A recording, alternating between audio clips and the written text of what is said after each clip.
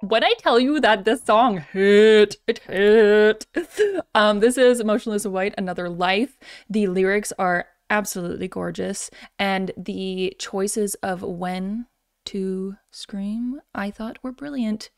I really like this song, and with that being said, before we jump into the video, a friendly reminder to please like and subscribe, and let's jump the frick into it.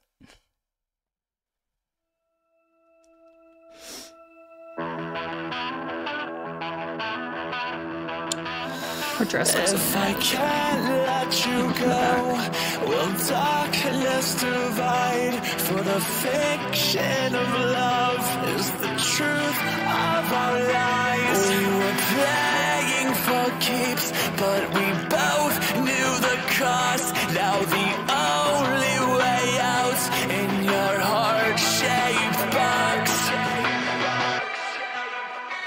But I hate that it seems you were never enough.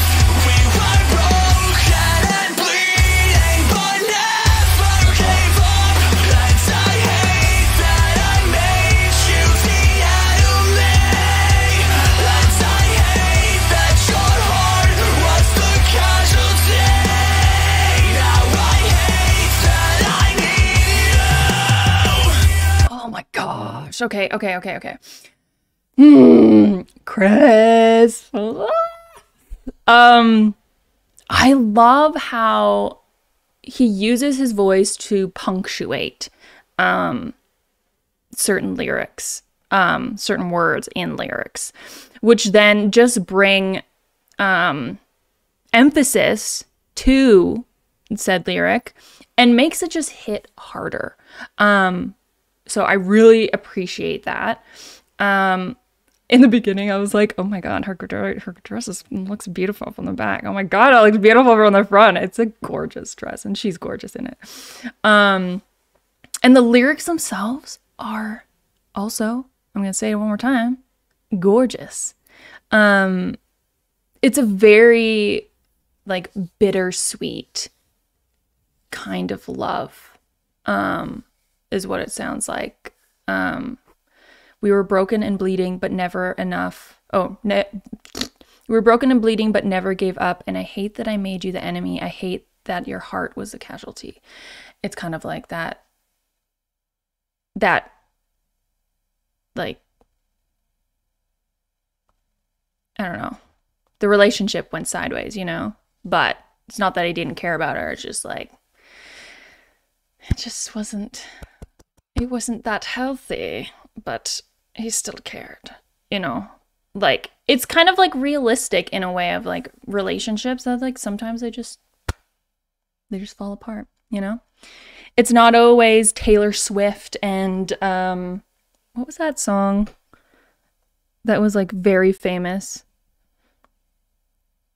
I wore a t-shirt, she's a cheer captain and I'm on the bleachers. That one.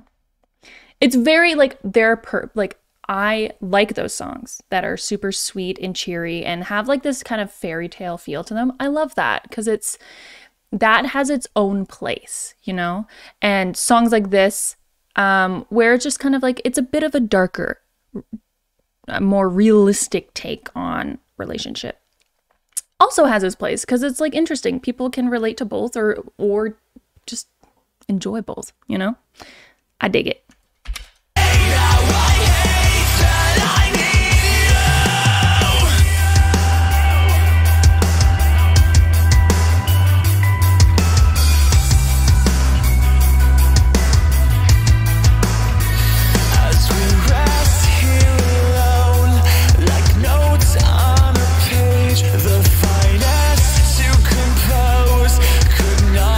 The first meeting, I guess.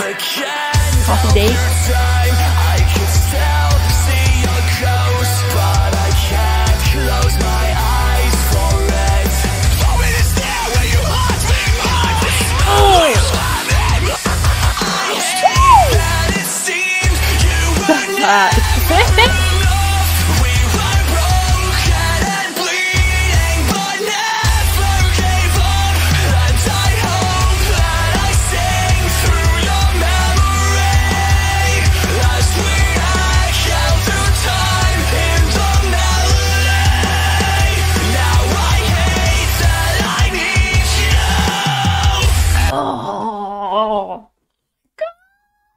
Okay, that part where he basically just like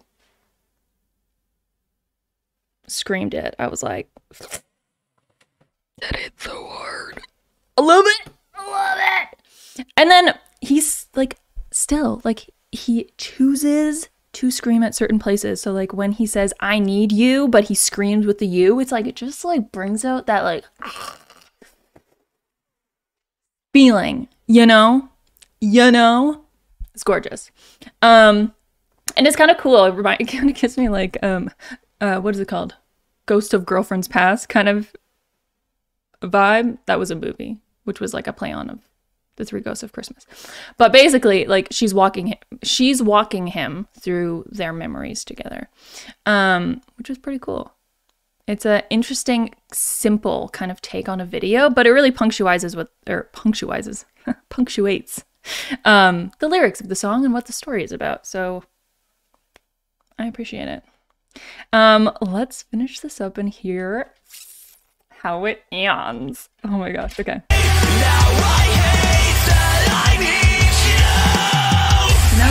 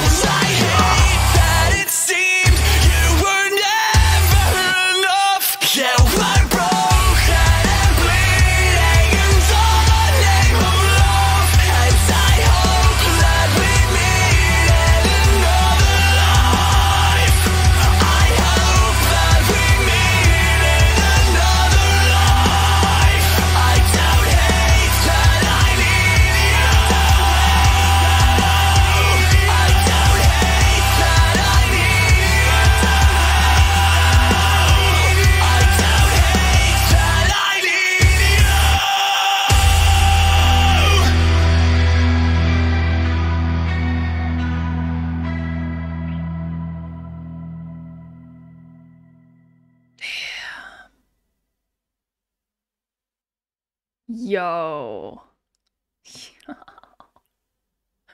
You know those, like, I feel like every single time I listen to Motionless in White, the chorus of these songs, you just want to scream at the top of your lungs. Like, you just want to scream them. You want to sing them so loud the entire house hears you and farther, you know? Like, it just makes you want to, just gets a hold of you and shakes you, you know?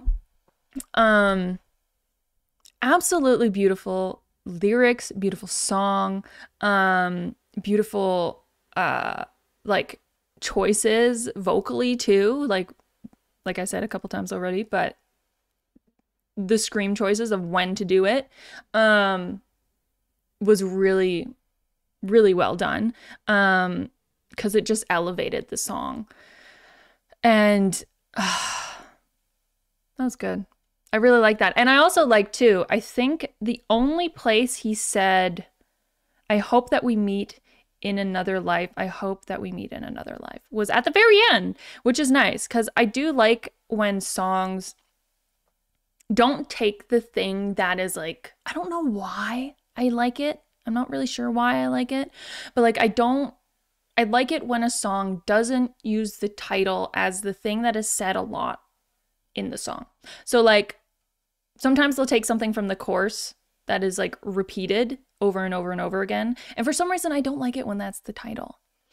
I like it when it's, like, somewhere hidden within, and it just, like, there's just something about it that makes it just hit harder. I don't know. I can't explain it properly, but I just like it when they don't use the chorus for the title. Anyways, thank you very much for watching. If you liked it, please hit the like button. Hit the subscribe if you want to say more. And if there are any other songs from Motionless in White, please put them down in the comments below or in my Discord in the YouTube recommendations. And with that being said, I'll see you all in another video. Bye!